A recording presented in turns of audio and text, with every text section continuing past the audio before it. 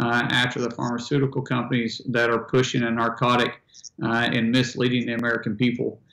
We have been in the forefront of this from day one. We have had a lot of great conversations with the president's team about what we're doing, especially inside Indian country.